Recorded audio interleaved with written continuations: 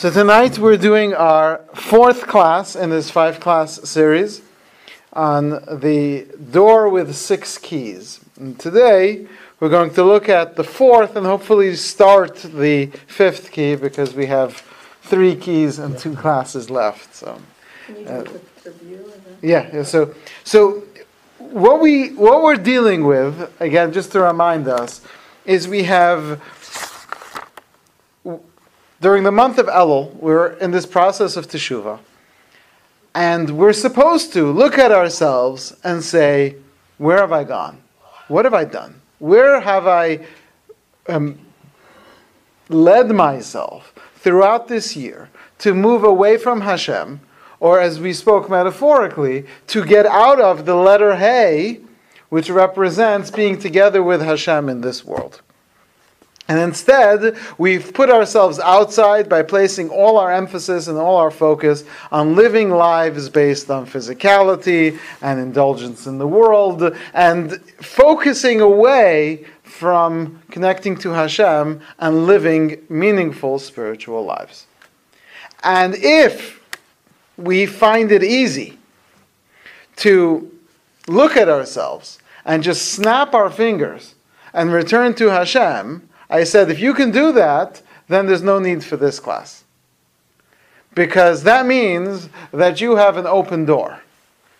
But if you say, well, I'd like to, but I'm kind of finding it difficult, I enjoy my life and where it's taken me, that means you've got a door with locks on it. But you have a ring, and any of these 6 keys can be used to open that door. So in the first class, we discussed key number 1, which is to use all the difficulties that you go through in life, to use all the suffering and pain that you may experience, which might or might not be punishment, but you can definitely take it all as a message and inspire yourself to become a better person as you experience the difficulties, turning those negatives into ways of moving yourself forward and becoming more positive in life. Turning that lemonade back into orange juice, right? So, something sweet. Okay, the second key was using aging, that process when at life Hashem gave us the gift that we don't just suddenly disappear after 120, but instead there's a process where the person slowly begins to show signs of aging. First, it's a small sign, a small hint, and then bigger parts start to fall off, and then the muffler is all the different things, and the engine needs replacing, and you need an oil change more often. All these things that happen to us, which are messages that the clock is ticking.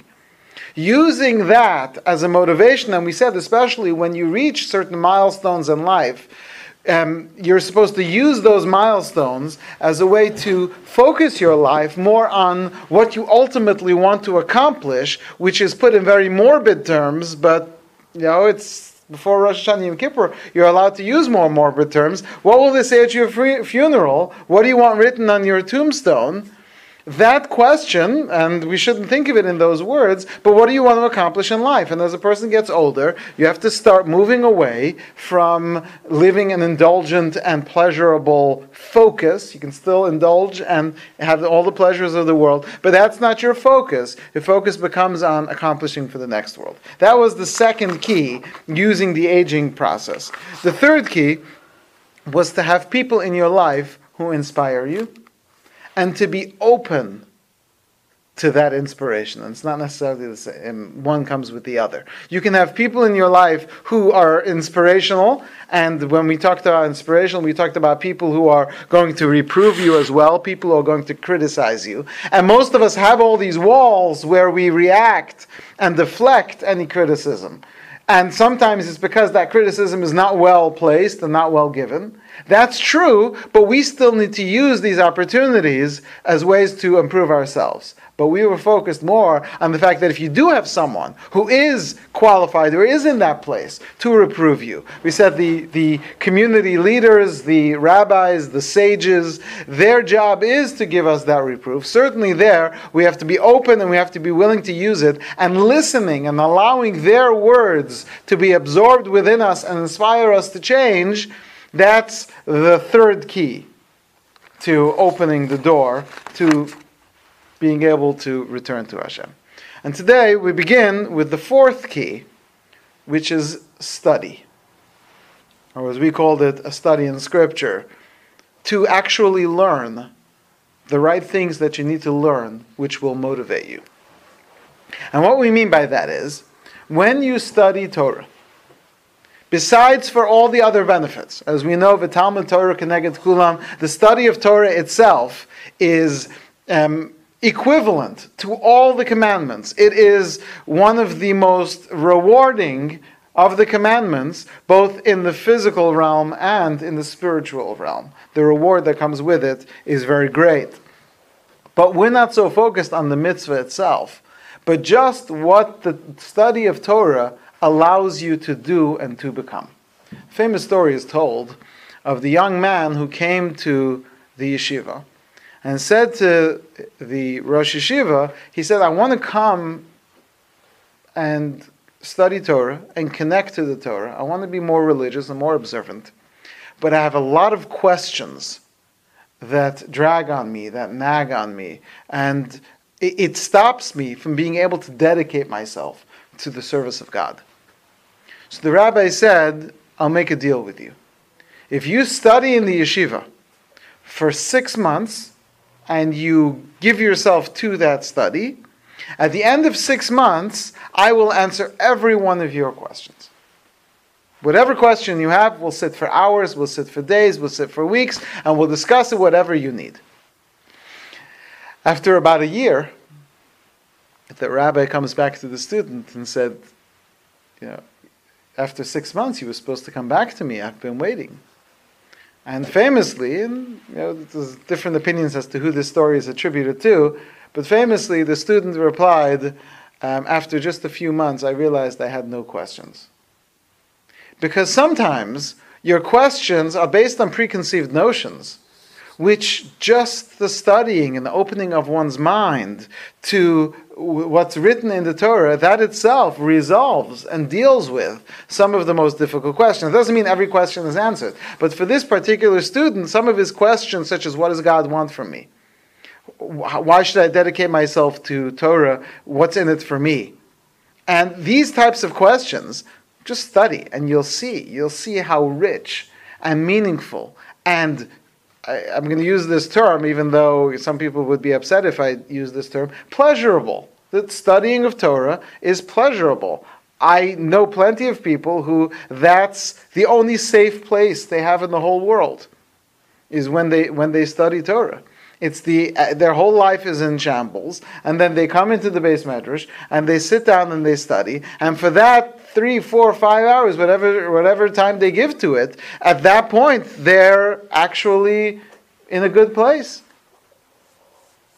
And I'm not just saying it because of that. I'm not saying that anyone should replace proper therapy that someone needs with just Torah study. I'm just saying that Torah study itself will motivate us and inspire us to become better people, especially those parts of the Torah which are meant to inspire us. The story is told, and this is in the book of Malachim, book 2, that there was a king called Yoshiyahu. Yoshiyahu is considered one of the greatest of the Jewish kings. What happened was, he was inspired to fix up the Beis HaMikdash, to fix up the temple. The temple had been put into ruins by his father and grandfather, both of whom were evil kings, of whom it is said that in their days, the Mizbeach, the altar, was covered in spider webs. That's what the Talmud tells us, in the days of Menashe and Ammon. And he became king at a very young age, and he was still a teenager. He was 18 when he was inspired that he wants to bring back the service of the temple. And he sent out the Kohanim, the people, to fix up the temple. And during this process, the Navi tells us, they found a Sefer Torah. Except it's not called Sefer Torah, it's called Sefer HaTorah, which means they found a certain specific Sefer Torah. And we know what Sefer Torah that was. He found Moshe Rabbeinu's Sefer Torah, the original, the first Sefer Torah ever written, which was supposed to be hidden it was supposed to be in the temple, but it was hidden away. It was hidden away when one of the Kohanim saw that the kings were evil and that things needed to be put away for safekeeping. And so they found this Sefer Torah while they were doing renovations in the Beis HaMikdash. And the thing is that the Sefer Torah is usually turned to the beginning of the Torah. In the beginning, God created heaven and earth. And instead, it was turned to another place. And they brought it before the king, and the king said, read from it. And there they read on the page that the Sefer Torah was rolled to, God will take you and your king and drive them into exile. That's actually from this week's Parsha. Parshas Kisavo, in the reproof, in the Tochacha of this week's Parsha. And the king, this young Yoshiyahu, saw this as a message. He was being sent a message by God. And he sent out throughout the land and destroyed all the temples for the idols, and he cleaned up the country, he did a lot of great things, and he himself and brought many Jewish people back to Hashem and rededicated the service of the Beis HaMikdash. And then the Neviah, the prophetess Huldah, one of the 7 prophetesses, sent a message to the king saying, I've received the prophecy that it was supposed to be that the destruction of the temple was going to happen in your generation, but because of how good you've been, it has been delayed, it has been put off, and you shall die happy, in the graves of your parents, and a future generation shall suffer. That's someone who got a message from the Torah that was being read to him. He could have said, oh wow, that's funny, that's a coincidence. He also could have said, I'm pretty good, this must not apply to me. But instead, he studied Torah, and whatever Torah he studied, he took that as a message.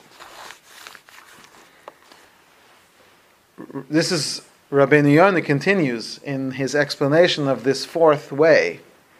And he says, if you do learn, if you do study Torah, and you don't allow it to penetrate you, that's actually a greater crime than not studying Torah at all.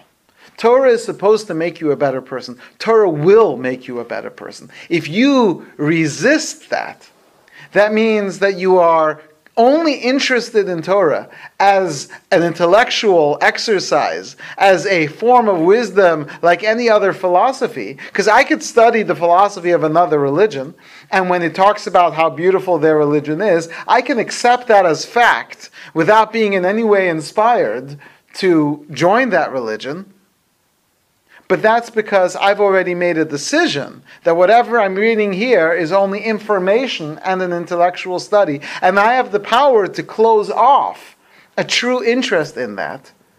He says if someone does that to Torah, our sages tell us, Kala lomed ve'enu mekayim, someone who studies but doesn't fulfill. That means they don't allow the Torah to affect them in any way. Such a person, our sages say, would have been better not to have been born. It's as if that person has negated the value of their life. Because people who never study Torah, they're going to come up to heaven, and God's going to say to them, why didn't you keep my Torah? And they'll say, well, I wasn't raised in a place where they could teach me this. And God will say, okay, fine, but here's some of the stuff you should have known. So let's see how you did.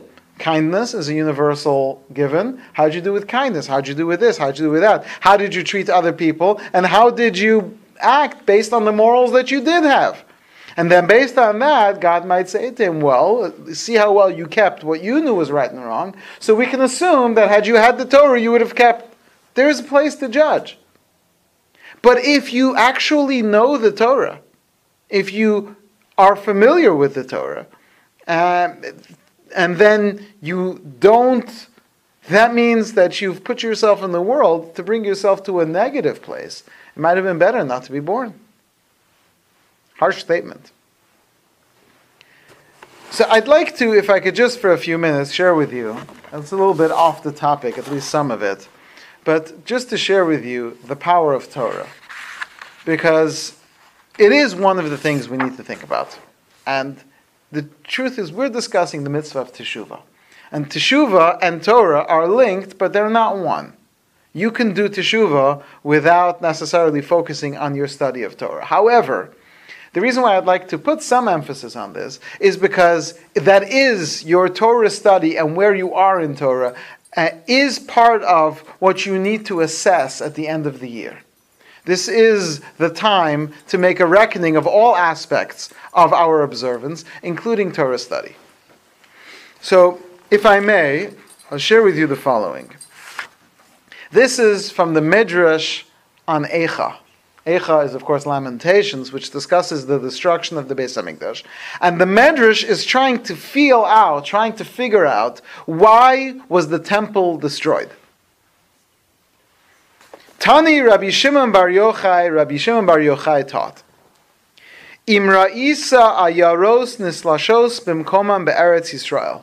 If you see a city which is destroyed, which is literally uprooted in Eretz Yisrael, you should know, shelo hechziku b'schar sofrim u'b'schar mashnim, that it's because they did not support Torah study. And we learned this in our Gemara class on Shabbos, that every city had to have 10 people who dedicate themselves to Torah study. But not just those, but even schools and day schools. So if you see a community in Eretz Yisrael which is destroyed, if you see a city that's destroyed, they did not support the Torah education system. That would mean both for children and for adults. Shenamar, as it says, Al ma avda haaretz.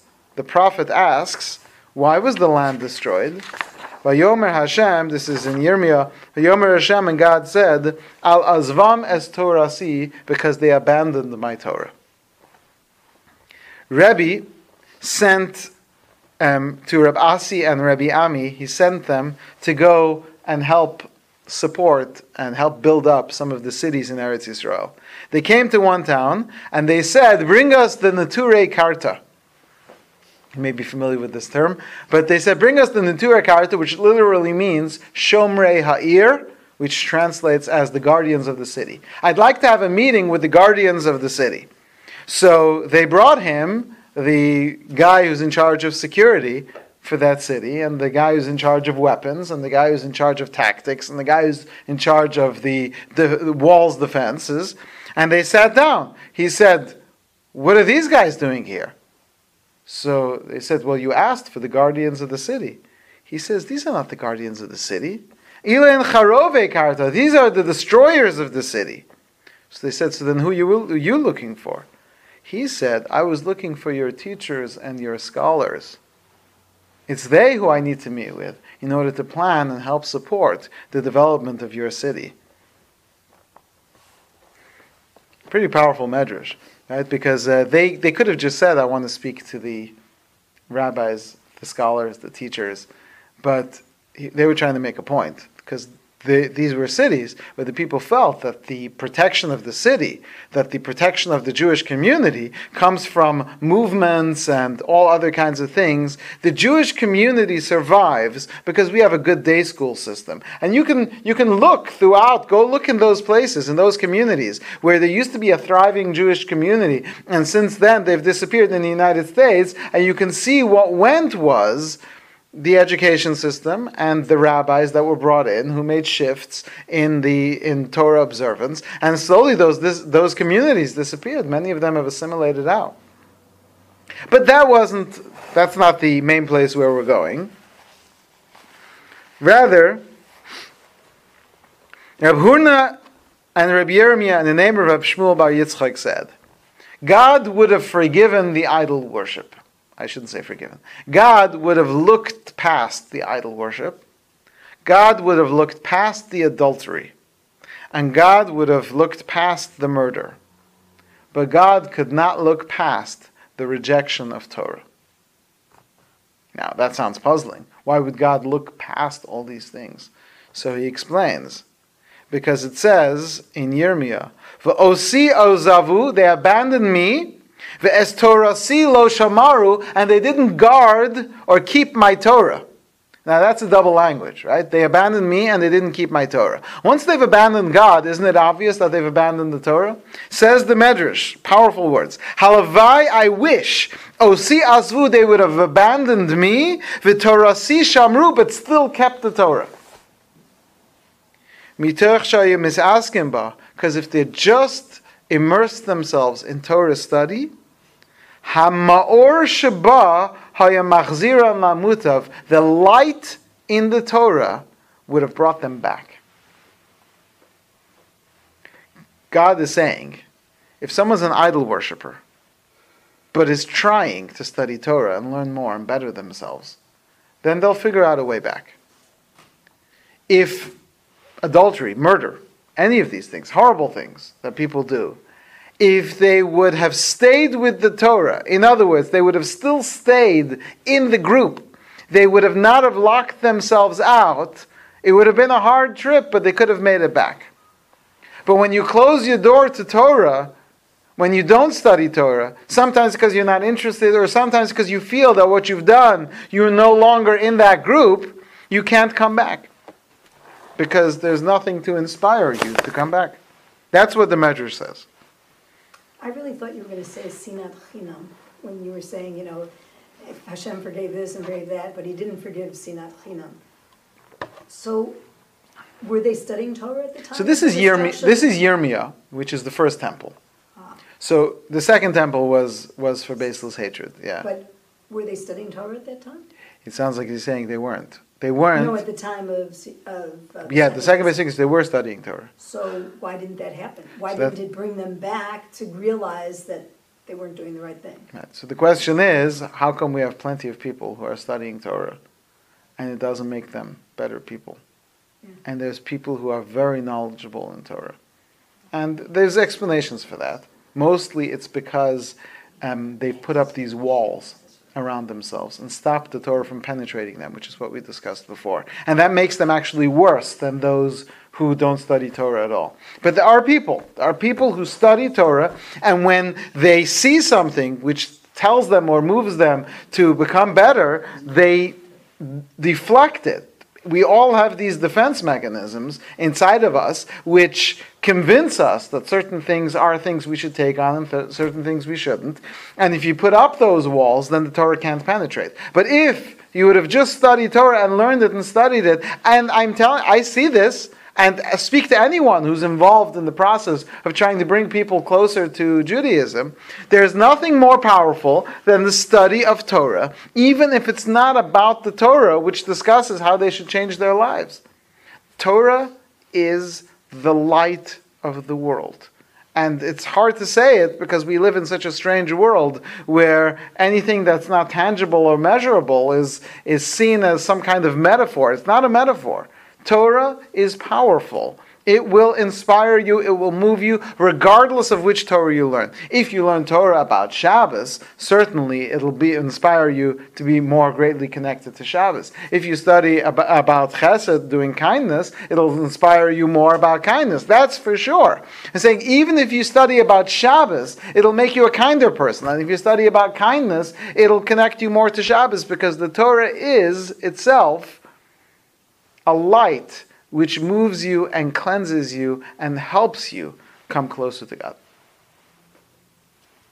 What if the commission of all these, of the three cardinal sins, the adultery, the idolatry, murder, in and of itself be enough to show that the people had left Torah would not? Because those things are... Yeah, but there's no crime. There's no crime that anyone can do that says that means that they're not interested. It just means that they're struggling with something, they're going through something potentially. There's an attitude that comes with the crime, which makes them be beyond redemption, at least seemingly beyond redemption. So if someone is right, people, it depends. There are people who kill out of a passion, and the moment it's done, they feel guilty, that's a very sick person who needs help, obviously, but that's not a person who can't come back. Because it is someone, as long as, it's hard to say this about a murderer because he killed someone, but the fact is that there are plenty of people who've killed, regretted what they've done, and have turned their lives around, and after doing their 20 years in prison, they come out and they try to give back to the community and they do all these things because they feel guilty about what they've done. And obviously not trying to downplay how horrible murder is, but it doesn't mean that the person is beyond redemption. There really is no crime which of itself makes any person beyond redemption. And that's, unfortunately, many people say to themselves, if people would know what I've done, if God would know what I've done, He knows what you've done.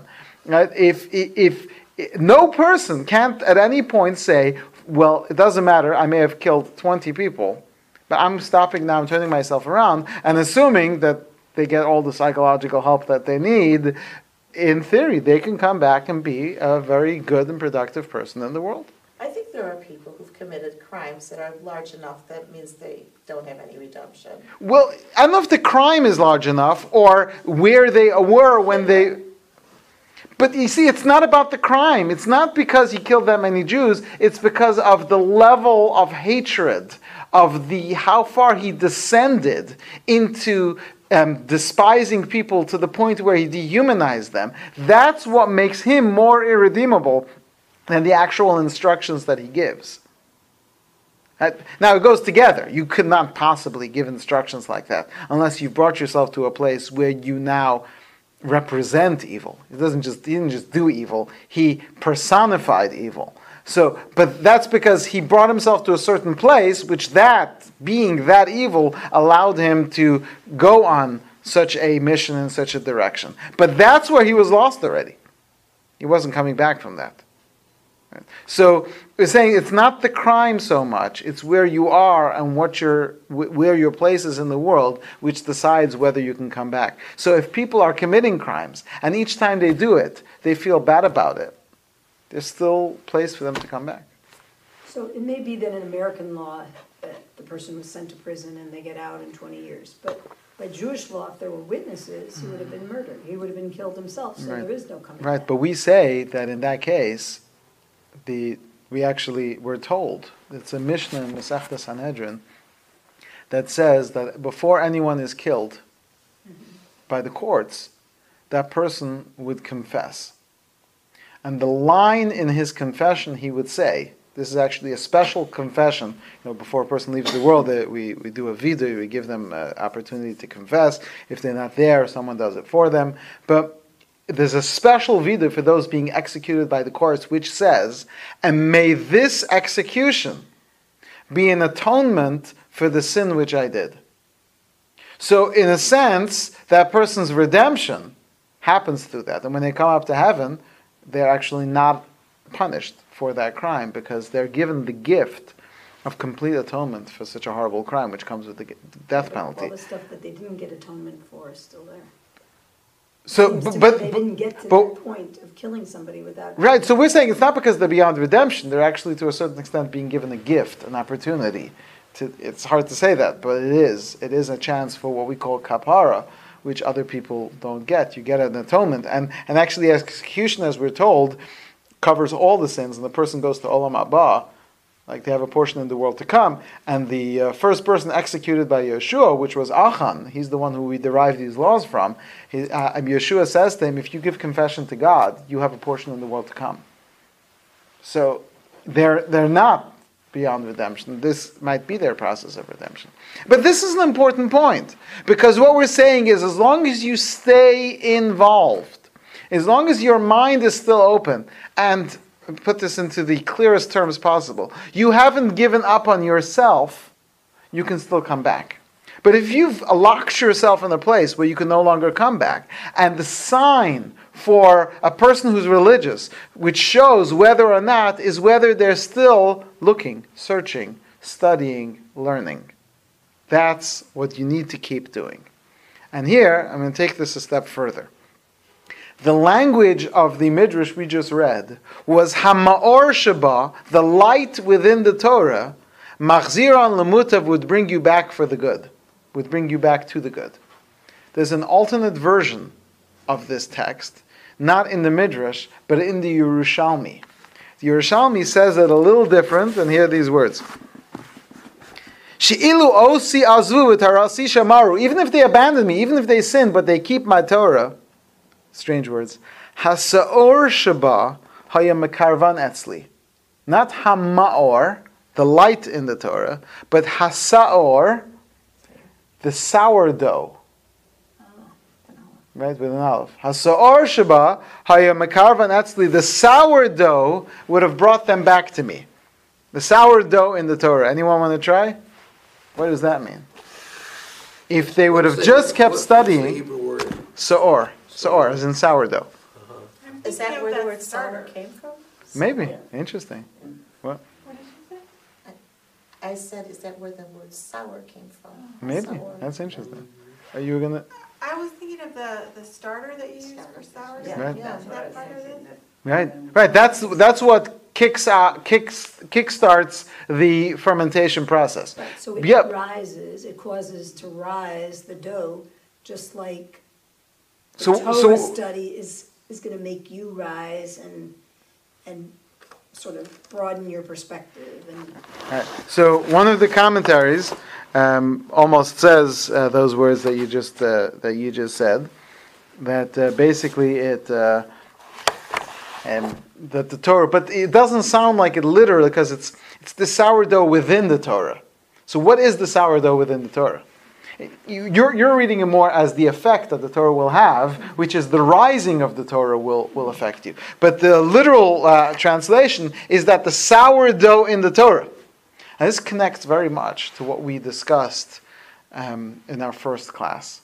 And we're going to get a little metaphysical here, but it's important. We said that God created the worlds on many levels. The highest world is actually related to the Yud of God's name. The next world is related to the Hey, and then the Vav, and then finally the final Hey of God's name. That's the realm which we live in when we are connected to God, and that's the Hey, which we spoke about, which we're trying to reconnect to. That's why the word Teshuvah, we've said multiple times, is Tashuv Hey, to return into the Hey, into the place where we are with God in the world. So we asked, why is this world a Hey? Why the letter Hey? So we explained then, because this world is basically, gives you lots of options to stay with God, but much like the letter Hey, which is open on the bottom, you have the choice to walk away. God gave us free will. And in free will, you have the choice to walk away. And the Hey is a letter which has walls on three sides and an opening on the bottom for you to walk away. So we mentioned in the first class, but there's another letter like that, which is actually a better representation, the letter Ches, because the Ches is actually three full walls. The Hey is two full walls and then one half wall. So the Gemara asks that question, and the Gemara says that you need a doorway at the top to get back in. So this world is shaped like a Hey. Asks the Gemara, well then why can't you go back in through the same way you left? Through the bottom of the Ches. The Gemara says, you can't go back in the way that you left. If you want to come back in, you need to change. You need to find a new entrance. And we explained then that actually, if you look at the Hey, the opening in that third wall is at the top. So not only do you come back in, but you actually come out higher than when you left. Because tzaddikim cannot stand. Even the most righteous people are unable to reach the level of a Baal Teshuvah, of someone who had to actually return and go through that process. So by doing Teshuvah, you end up at the top of the Hey. You're in the highest place connected to God. That's what we said in the first class. You may know that there on Pesach we have the mitzvah to avoid chametz and to eat matzah. Chametz and matzah have almost the same letters, except chametz is a mem, a tzadi, and a ches, and matzah is a mem, a tzadi, and a hey. So chametz is that part of you which convinces you in your head that you've left and you can't come back.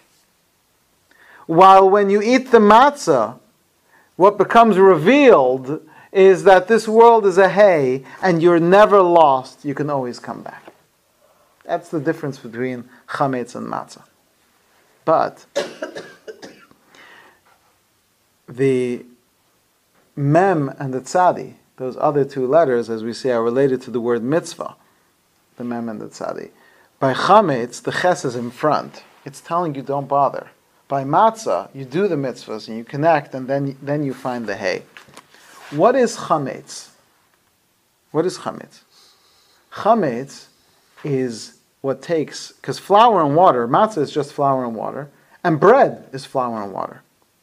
Except what's the difference between matzah and bread? In the case of bread, you've allowed leavening agents to enter the dough, to fill it with air and blow it up through the fermentation process. That's the only difference, same ingredients. But what you've allowed is for something rotten to enter into the dough and to start changing it and affecting it and blowing it up so that it becomes big and blown up. There's a name for that. That's your Yetzer Hara, your evil inclination. Because you were created flour and water. You were created as flour and water. You are the dough, which is not supposed to have any fermentation process in it. But what we did was, and really it's Adam and Chava who did this, when they eat of the tree, they introduce a natural rotting agent into the person, which then, if you typically, you want to make challah, you add yeast. Why do you add yeast? To start the process. And if you don't add yeast, what? It doesn't run. At all? You don't get very good challah. Longer. It takes a very long time because there's natural yeast in the air, but it takes a very long time for that dough to capture all that yeast. So you don't want to wait 3 days or however long it would take. But leavening happens on its own because it's in the air. And in the same way, there is a natural evil inclination that exists in you, which is naturally going to cause you to say, I want, blowing you up and making you want more. Making you live a life that's about yourself. Making you live your life which is about physicality and indulgence, and it slowly rots away at your spiritual being. And what we've done is, what we do, every time you add a sin, you're actually taking yeast and adding it to the dough. Instead of just having that natural yeast in the air, we buy a Fleischmann's bag of sins and put it into our dough. And that takes us to this place where our sages tell us, one of the sages used to pray to God, he used to say, God, I really want to be good. But I'm held up by 2 issues. The sourdough in my dough and the persecution of the world around me. Which they say is a metaphor. The Yetzer Hara inside of you and the Yetzer Hara outside of you. There are 2 things which cause you to deviate from God. Your internal, natural challenges, and then there's all the influences of the media, of your friends, of the people around you who challenge you, who make you angry, who make you... So the sourdough is your evil inclination. The Gemara in Kedushin tells us a puzzling statement, which is, there must be 100 different explanations of this, at least. Amar lahem HaKadosh Baruch Hu Yisrael, Hashem says to the Jewish people, Banai, my children, Barasi Yetzer Hara, I created an evil inclination. Ubarasi lo Torah Tavlin, and I created the Torah as the Tavlin. Anyone translate the word Tavlin? Antidote. That's the way it's usually translated. Is that the correct translation? Oh, isn't it a yeast sort of thing? Well, Tavlin is literally spice. Oh, spice. This is what the Gemara says. I have created your evil. God says to the Jewish people, I have given you an evil inclination, but I have given you the Torah as a spice. So many people, most commentaries will, and look at any translation, and it'll read, I've created an evil inclination, and I've created the Torah as its antidote, or as its remedy. But that's not the translation. Because your evil inclination is not your enemy. Not your enemy. Your evil inclination is your friend. Your challenges are your friends. Because if you use your challenges correctly, you will find yourself a better person. If you have an evil inclination that makes you want to do fun things which waste time, you ask yourself, do I really like to waste time? No one's going to say they like to waste time. So what do I really want? What do I really want? So you can look at your challenges and say, what do I really want? What is the root of this? Because most of the time, we don't look at ourselves closely enough to see how we can better ourselves and look at ourselves and see what our challenges really are. But if we look at our inclinations, we say to ourselves, and I just picked one, but let's take another example, and we'll come back to the previous one. If you find you have an inclination to not follow the laws of kosher so much, you say to yourself, what do I really want? What I want is to enjoy the pleasures of this world. Well, how can I channel that towards the good? How can I use my inclination to actually improve myself as a person? How can I maybe go work at a soup kitchen, and I'm just picking a random example, and actually focus on making that food taste good so that people don't feel like they're in the soup kitchen? So you've channeled your indulgence and your knowledge of food and what tastes good into, maybe that's too random an example. But if a person feels that they are overly indulgent, maybe they love too much. So find people who you're supposed to channel that towards and make them and yourself a better person. If you find that you are someone who restricts too much, if you're too angry, maybe you can learn how to channel that into a way to help fix the world, because the world does need some more angry people to make a difference.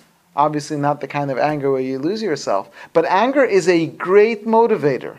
There's actually very few motivators that will get someone moving and doing things as anger. There are people who are angry, and even though they're maybe immobilized, when they're angry, they move, and that's the evil inclination, or as the Rambam puts it, there are no bad attributes. Anger is good, haughtiness is good, selfishness is good. Every single one of them is good if used correctly. You just have to channel it. And some of them have to be channeled to the point where they're very limited, such as anger or haughtiness. But stinginess can be channeled away from stinginess into thriftiness. And the line between thriftiness and stinginess is a very fine one. But one allows you to focus on what you could do with the money in a positive way, maybe give tzedakah and things like that, because you've saved some money, while the other one makes you obsessed with your money. But there's nothing inside of you that's actually rotten. It's all on how you use it. Because if you don't allow the bread to rise properly, you won't actually have a loaf of bread. You'll have just rotting material. But if you help along and allow the fermentation process to be used in a way where it's channeled towards the good, you can actually make yourself a better person. And this explains why 7 weeks after Pesach, we know there's a rule that says that no sacrifice ever in the Beis HaMikdash was allowed to have chametz in it, except for one. What on Shavuos? Why? Because 7 weeks later, when we get the Torah, now we're able to channel the chametz. Even the challenges within us, even the evil inclination, can be turned towards the good. So barasi lo yetzahara. I've created a yetzahara. Your yetzahara is going to cause you harm. But if you put Torah in it, barasi lo Torah tavlin, Torah is the spice which actually allows the Yetzer Hara to become a part of who you are in a positive way. We live in a world which tells us that we are supposed to enjoy every pleasure we want, at any time we want. And there are people who are reacting to it, very religious people, who claim that that's falling away from the purpose of creation, because the real way to live is to completely cut yourself off from the world.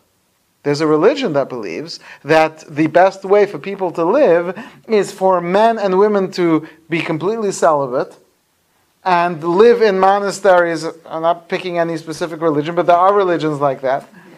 And they believe that the only reason why people do otherwise is because of weakness. That's because they can't understand how you can be spiritual while still living a full, healthy, pleasurable, joyous life. The Torah says on the contrary. If you limit yourself in those areas, you are withholding and you're causing harm to yourself, to the people around you, to the Torah, and to your God. Instead, everything needs to be channeled and done in a positive way. You want to eat? Save it for Shabbos. Make Shabbos a time when you indulge. If you want to go have fun, so do it in a way that's permitted, with the right people. Bring joy to others.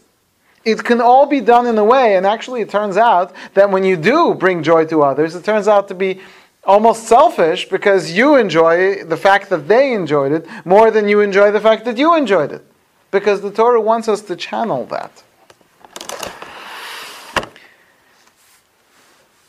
The sourdough within the Torah, if we would just connect ourselves to Torah, and I'm not saying how people should do it. Everyone needs to figure out how they should do it.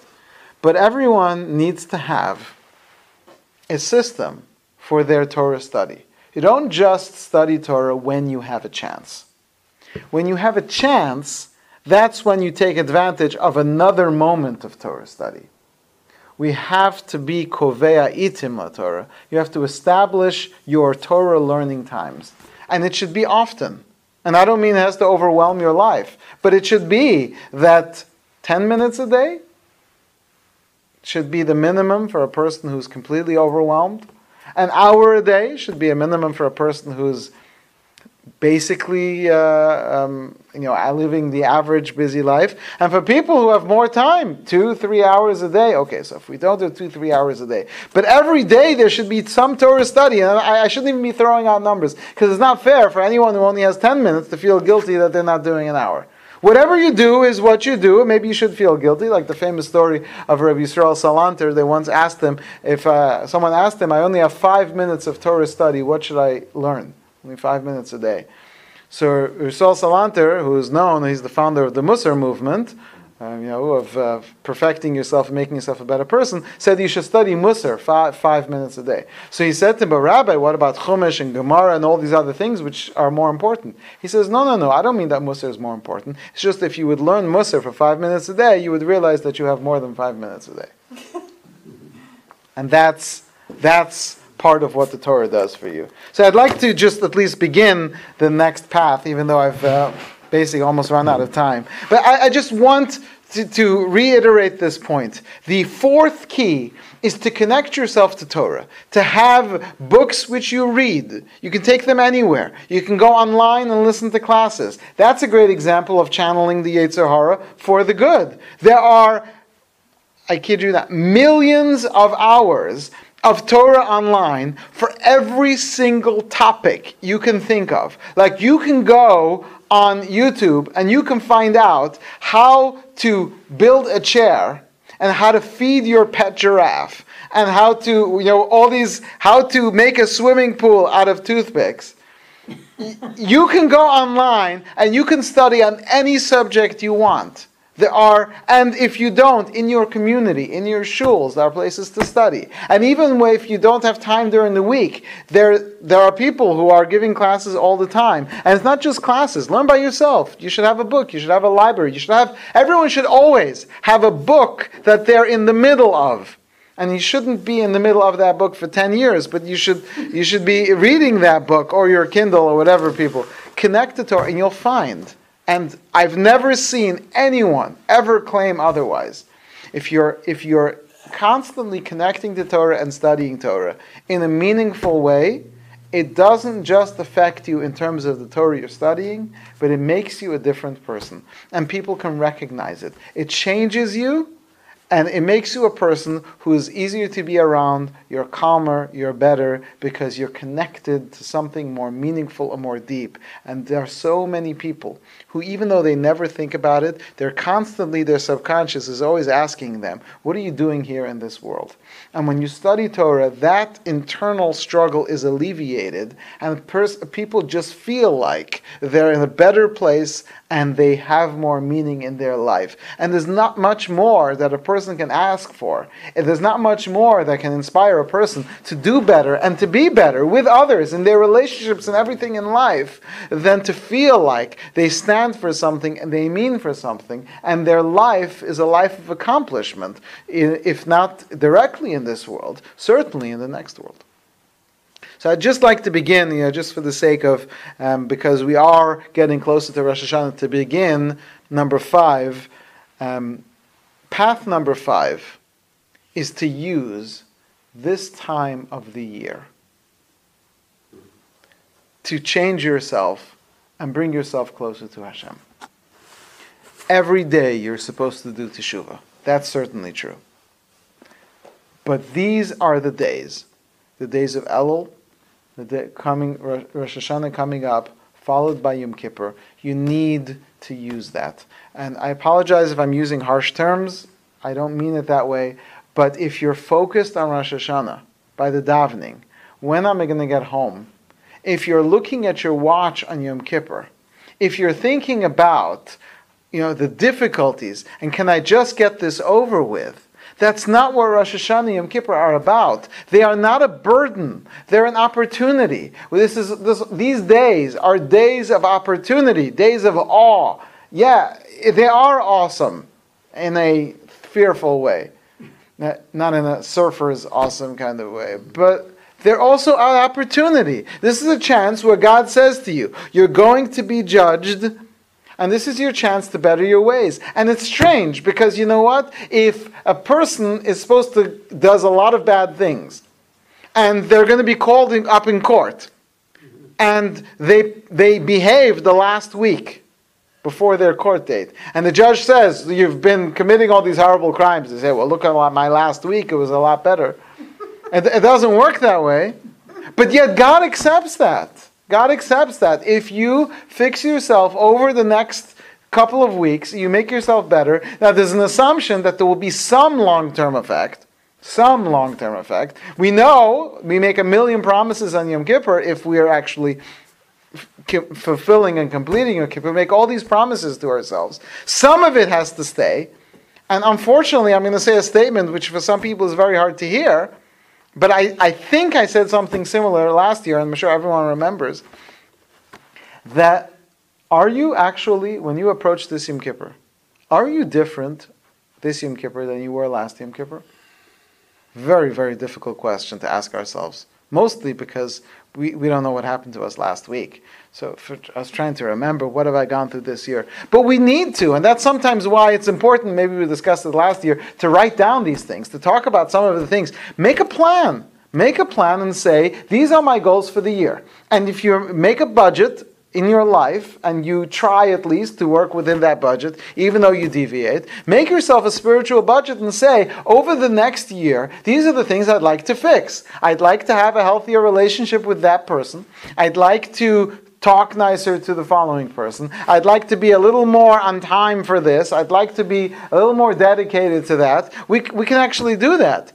And maybe when you come to next Yom Kippur, you can actually look at this list because you've got something there, and you say, well, here's a list of 18 things I said I need to do. I think I did 2 of them, maybe 3, maybe 15, who knows? If you really, but a real plan, because these are the days. Let's take advantage of these days of opportunity. And Mr. Hashem will pick up next week with the last class, and we'll pick up and continue on this 5th key, which is to use these days and channel them within us, the inspiration that we're feeling, the motivation and the trepidation of the days of awe, to challenge that, to bring us closer to Hashem, so that we can find ourselves in a place where we are prepared for this world and the next. Thank you. Thank you.